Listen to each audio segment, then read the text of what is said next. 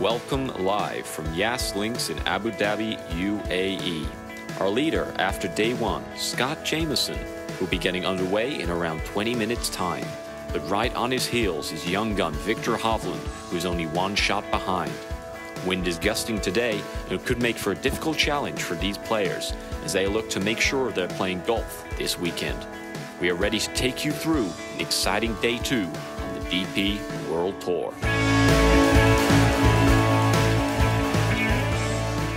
Welcome everybody to day two of the 2022 Abu Dhabi YouTube Championship.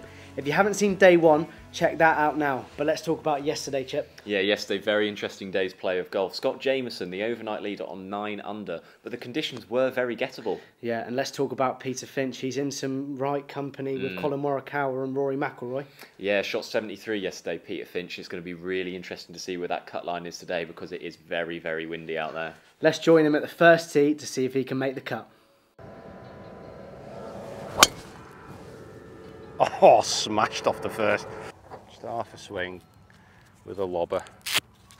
Slightly behind.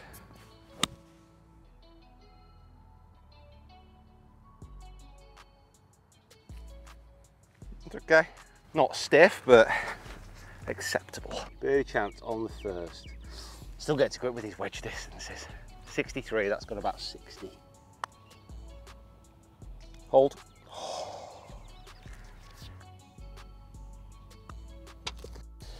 Oh, that's the easiest to pass to begin with, but the more and more I look at it, that is such a gentle opening hole compared to the horrors that await on some of them. Hold, hold, hold, hold. Oh wow, okay. There's definitely so much less wind. God, it's early. There's less wind than yesterday. That's like flowing about 20 by it. 5 iron, 200 yards. Bomb tee shot that. Oh, be good. Oh, it's just curving away. Stay there. Decent though.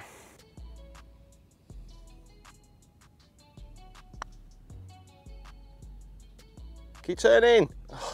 Not too displeased. Obviously, birdie solid. That's 2 good putts on the first 2 holes hitting my lines. And I'm just clawing it back. I think today, I've got to be 4 under to make the cut, I think. Third hole today off the back tees, and we're having a combination of tees again. So some of the back ones on Thursday or Friday will be 1 forward, some of them 1 back. Either way, the course is going to be measuring about 7,300 yards on the 2 days we've played it. I think we'll definitely play the last off the backs again. If you've not checked out that first video, remember, make sure you do it here. Very, very similar to yesterday. Get a kick left. Yeah, a little kick left, that should be all right. I just want to find more fairways today. 6 iron, 190 all the way back to the pin. 196 to the back, so I'm going to hit a 6 iron because that shouldn't fly the green. If it gets back there, fine. If it's just underneath the hole, that's fine as well because it'll leave me an uphill putt. Oh, it's just a bit slappy again, a bit toey. I had that a few times yesterday with this 6 iron. Hate 6 irons.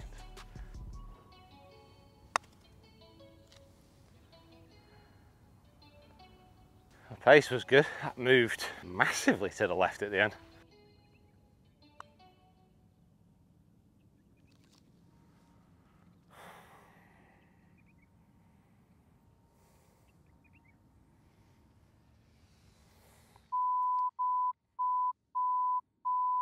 What did you have for lunch today? Oh mate, I had this peri chicken sandwich. It was what about that putt, Chip? I don't know what to say. I actually don't know what to say. We apologise if there was any foul language there. Let's join Pete back on the 4th.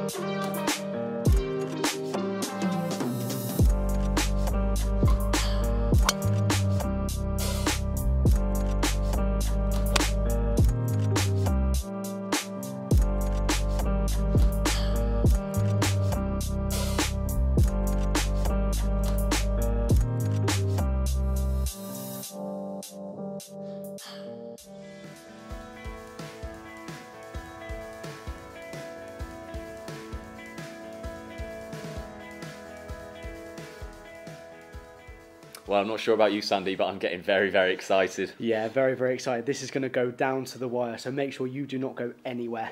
And before we do, we're going to go to Sophie Walker in the Performance Zone, who's going to talk to us about the Peter Finch hover. For those of you that have been watching closely, you will see that Pete has a hover before he takes the club back. He actually starts a couple of inches behind the ball. Now, I spoke to his coach, Dan Whittaker, and he said it's something that he's always done. It doesn't affect his swing or his strike.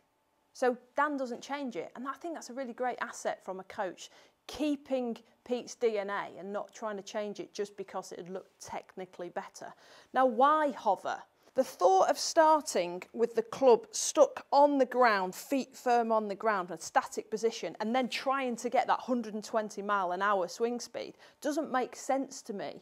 That the flow to start, get the body moving, helps the club, that first foot or two away from the ball, be a lot smoother, but it also helps with the swing speed. It creates better rhythm, and I know Pete is thankful for that. That's why he uses it. You don't want to be stuck over the golf ball. Robert Carlson had to retire from the Open Championship because he couldn't take that club back. It's an awful place to be. I've been there too. It's just like this, and you get tighter and tighter. And if you are tight hitting the golf ball, it won't go as far. You won't strike it as well. So if you are one of those people, I would encourage you to do the Seve Shuffle or the Pete Hover. Right, so let's see this Pete Finch hover in person on the 7th hole. Very difficult tee shot again with that bunker on the right. And it looks like he's hit a good one, Chip. Yeah, he's been great with that club in hand today. Very good. Going again with the aggressive approach. Yesterday he took 4-iron here. Today with a 3-wood. Yeah, probably be doing a similar thing to yesterday, laying it up just on the edge of the green and then hopefully getting up and down for birdie. Just a little bit short here. Nice chip though. Yeah, he was dialed in with this yesterday. He was. I think he's really got the knack of this hole. And that's just released probably a little bit more than he was hoping for, but it's still going to leave himself a birdie chance. Yeah, let's see if he can make this. Little right to left. Big chance. And that's just broken late left. That's unlucky. That is devastating. Let's move on to the 8th. A beautiful hole again. Can he use that bank like he did yesterday? Doesn't look like it there, Sandy. He's just pulled that to the left. Yeah, pin high there again. Sign a quality ball striking. Yeah, absolutely. And he's got another birdie putt here, which is so important to take. It is an outside chance. It is. And it is tracking. Oh, but he's just left it short. Yeah, you can't be doing that. He's leaving himself with these little knee breakers here. Oh. But he's made it. What a hole. 480 yards. This is such a good hole. Got the F1 track in the background. Hear the roars. Got this beautiful still inlet of the Red Sea. 300 yards to the back bunker. 312 to carry on the line I'm going on. All right, the belt on. What a hole. Oh, that's a beauty. Oh, just cut. Just cut. Just a little bit further left than yesterday. It's all right, but I just hope it sat before that bunker. So managed to avoid the bunker. I think it might have gone up and potentially rolled back down. 180 to the, well, 187 to the back. It's 153 to the front.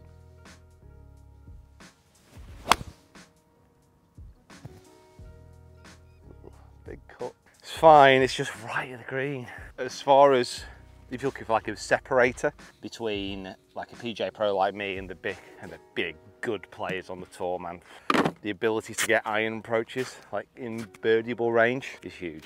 Obviously short games are amazing, distance is good, but I'd back myself to a point on those two. But man, iron striking. Yeah, I noticed this last few days about the longer putts. Everything just seems to start a bit too far right. Wow. What a break. Just waste, like just chucking shots away.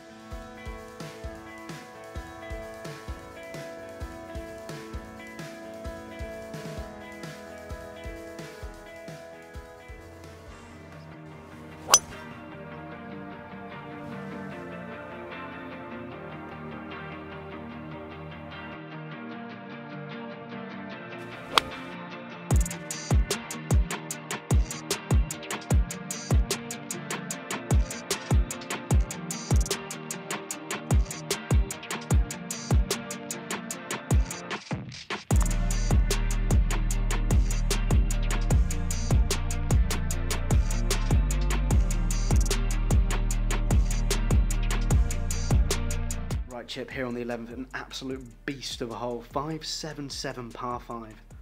Yeah, it's a big one, but he's taken on the par 5s well today, and He especially on this back 9. If he wants to make this cut, he's going to have to be aggressive. Yeah, and again, it's another fantastic drive from Finch. They're superb. Yeah. So he's probably got about 280, I believe, into the green here. What's he thinking here? Oh wow, 3-wood was in hand, and he's just gone back to the bag, which could probably only mean one my goodness me! thing. Do you know what? I've seen him on Instagram with this. He hit 10 drivers off Wow. the day. I couldn't believe it. I liked it and shared it. Well, he only has to hit one today, so I let's know. hope it's a good one. I know. Here we go. Oh, it's a low bullet. He struck it well. Yeah, he has. And this could run all the way up the green. Oh my goodness me! Wow. Chip. This. Wow. Oh my goodness He me! has pulled it out the bag. He has. This is for an eagle, ladies and gentlemen. This could be huge for Finch. Could move him much higher up the leaderboard Yep. and get him out of that cut range. Come on. Can he do it, ladies and gentlemen? It's on its way and it's tracking. And he has! Get in! That He is has. absolutely fantastic there from Peter Finch. What an eagle. Oh, right, I'm going for the big football, the big Oreo in the background. And then if it fades back to the big scoop looking building, then that's fine. You won't believe I'm a qualified architect, would you?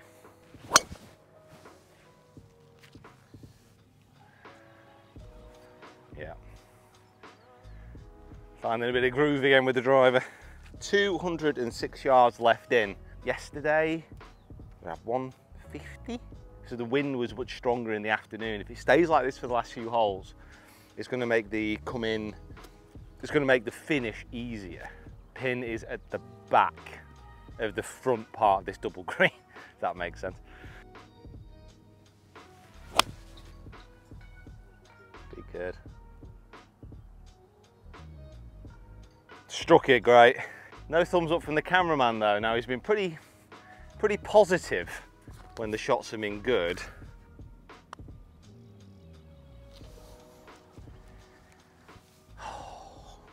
Get it, come on.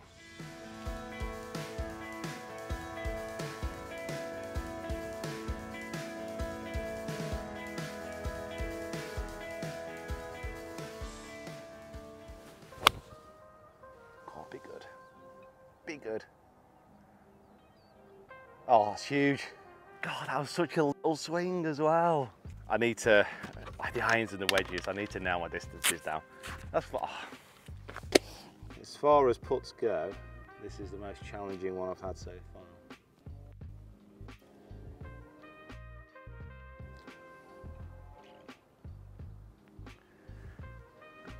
Sit, wow. Imagine this pin spinning it back. I mean, obviously my fellow tour pros won't make that mistake, but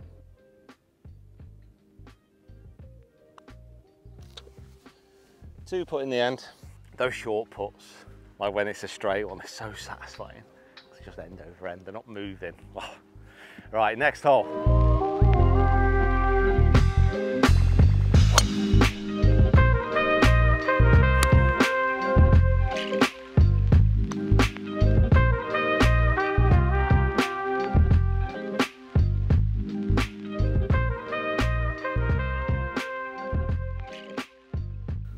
And here we are, Sandy. Final 4 holes could be make or break for Peter Finch. Yeah, but a very, very difficult last stretch of holes with water surrounding him everywhere. Yeah, absolutely. And he's gone for that aggressive approach today. But going into these final 4 holes, let's see if that mindset pays off. Yeah.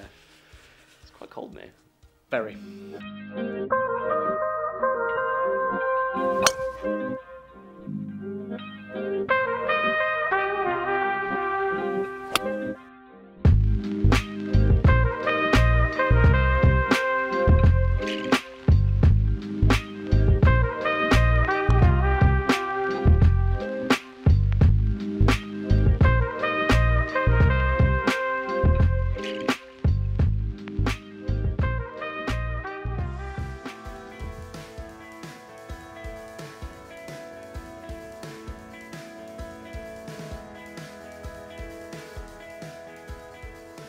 Here we are then, Sandy, the start of a very difficult stretch of holes, the par 4 16th. Yeah, very difficult. But Pete just going out of 3-wood here just for safe play.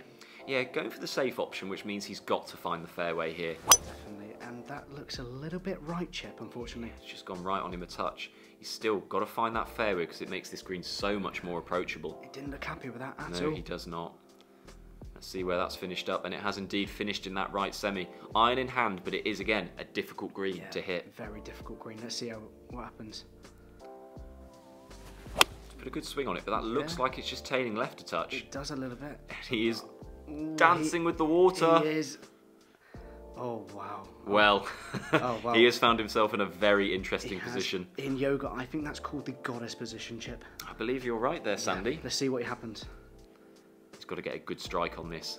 Cannot decelerate. Oh, not bad. Oh, no. Is it going to come down? Wow. No.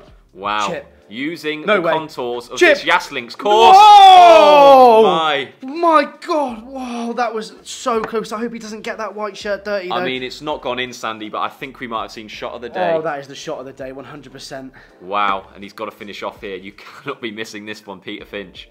This could be the best par save. That is absolutely fantastic. We're standing in the studio. Standing ovation. Fantastic. 210 yards back to the pin, into wind.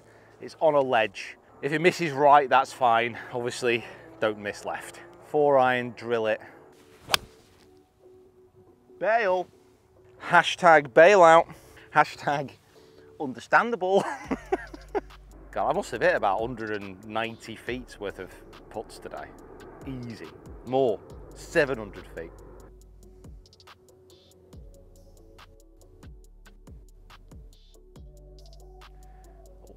Look at that swing. Look at that swing. That I just can't quite get my head around that at the moment. It's hard to say how different these greens are to what I normally play on.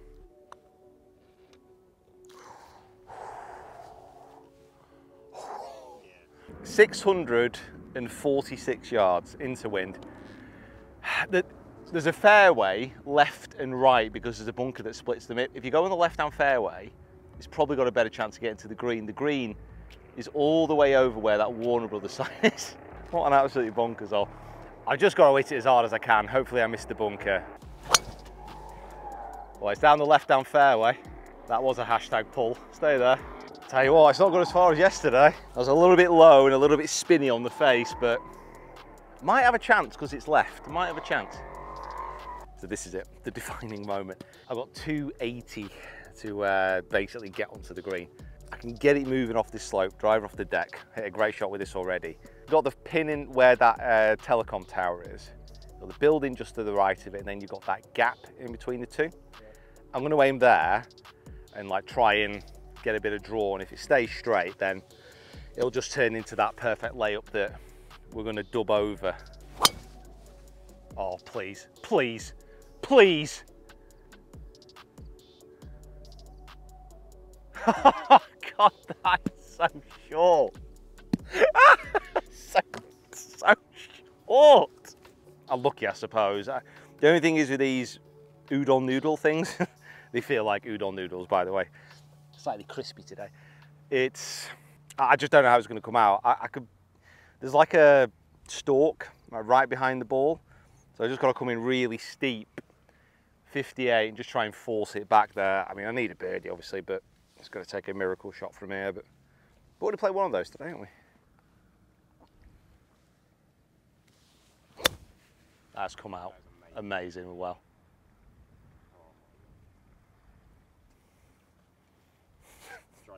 That's the best shot of the day, by an absolute mile. This is it, really. Left to right, up the hill. This could be the mark.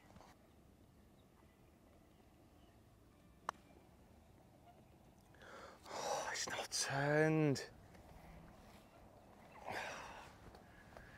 Not for the first time today though, that was a good putt. It just didn't turn. So how do you think you played today, Pete? I played better than yesterday. I think the scores obviously reflected that. However, again, my approach play, I just wasn't getting the ball close enough. I just wanted to give myself enough chance for birdies, and I had to make some miraculous up and downs at times to actually get it to 1 under par. Now, normally, I would think that is a good result off a 7,500 yard golf course, but at the moment, it's leaving a slightly bitter taste in my mouth. And what do you think the cut will be today? I think the cut today, realistically around this course in these conditions, I'm going to put it about 1 under. I think I might have missed the mark by a few, but you never know. The wind might get up this afternoon, it might blow. So Pete took off very quickly after his round, but is back in Manchester now. But we've managed to get him on a quick call. Yeah, Pete, very solid play out there. Very impressive under the pressure of making a cut. Hey guys, yeah, I mean, I had the advantage of actually finishing my round earlier than all the other competitors by about 2 months, so I wasn't subject to the wind which was thrashing itself across the links. Overall, it was a decent round. So you were only one of a few players to go under par today. What were the keys to your round? So overall, the last couple of days, I've driven the ball really well. Probably the best I've driven it in quite some time. My approach play did leave quite a bit to be desired, but that little burst of amazing golf at 11 and 12 where I went eagle birdie, I'm very happy with that. And overall, I'm happy with the fight that I showed trying to make the cut. I mean, it wasn't quite enough in the end, but I gave it a good shot, and that's all I can ask for. Pete, you made the cut. You're 1 under and you're inside by 2 shots. I think you're teeing off at 10 AM tomorrow with Rory McIlroy and Adam Scott.